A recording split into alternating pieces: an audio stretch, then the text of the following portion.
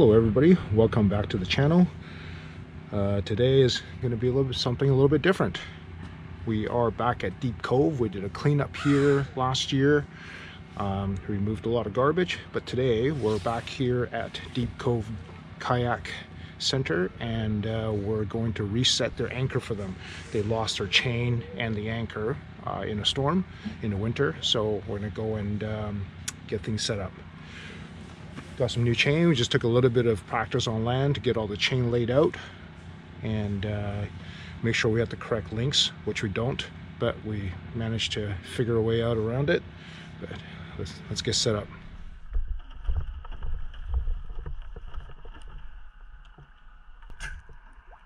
Okay, can you give me an eyeball of where I should be going down approximately?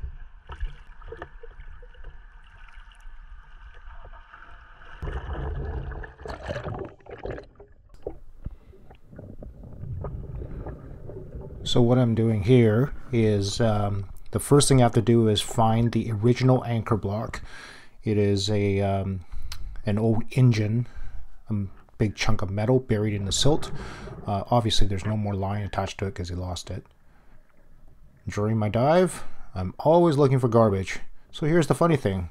I found one shoe, was swimming a random direction, found the other shoe. I literally had to look to see if they were the same shoe, and of course they were. So somewhere there's a kid who had gone out on probably a stand-up paddleboard or something, fell in, and had no shoes now.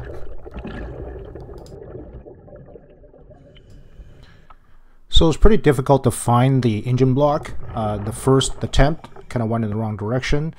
I only missed it by a few feet, so the second attempt I dropped down and looked to my left, and literally there it is, engine block. So what I'm doing is I'm using the line here, a buoyant line going to the surface, so that we can tell where the old block is, so that we can actually drop the new anchors as well as the chain right next to that block. And this is what Mike is doing now.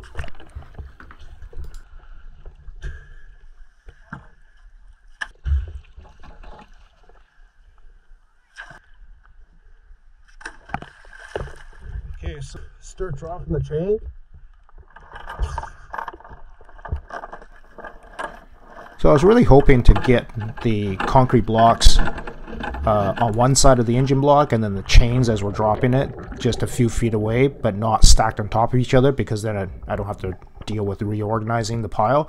But as I went down, I saw our handiwork, which is essentially the chain is on one side of the engine block, and then the concrete that we dropped is pretty much right next to it.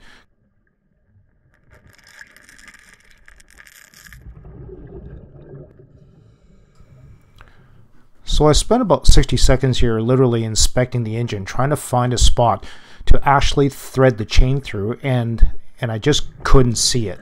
There's rope that's actually threaded through, and the ropes is really falling apart. You can see here they're kind of janky, but I can't actually see how the rope is actually threaded through the engine block, and therefore I didn't have a way of really putting the chain through it. So I decided to just put the chain through the rope, which you just saw, and then from there the chain is going through the hole in the center hole of the first block, pull it through, position that block next to the engine, and then thread the second block, and so on.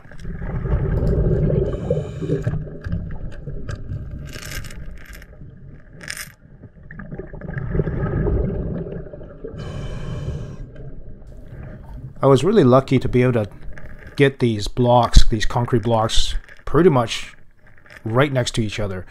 That just meant I didn't have to go look for them, and the fact that I can just move from one block to the next to work on them, what a stroke of luck as far as being able to drop them on top of each other.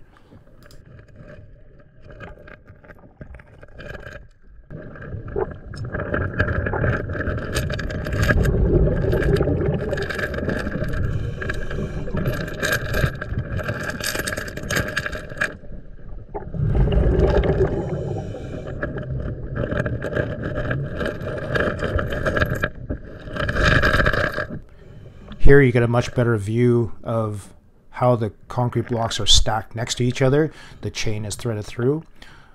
You can see the mess of ropes right there. So here's the end shackles. So what I'm doing is I'm coming around and I gotta secured the end back to the main chain itself. So basically the chain is now running in a loop around all of the pieces of concrete as well as the engine block.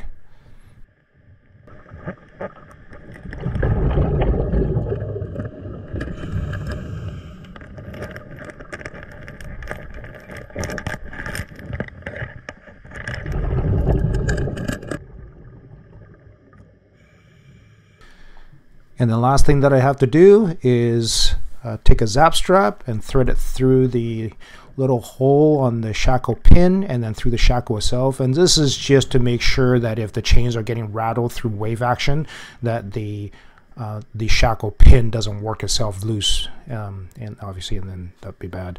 So that's zap strapped in place. And then if we ever have to work on this, the shackle pins have been coated with never seize.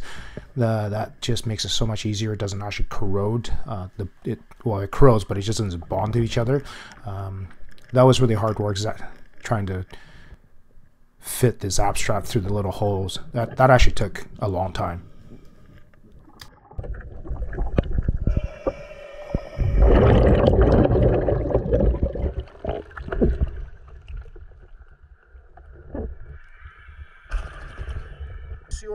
See what happens.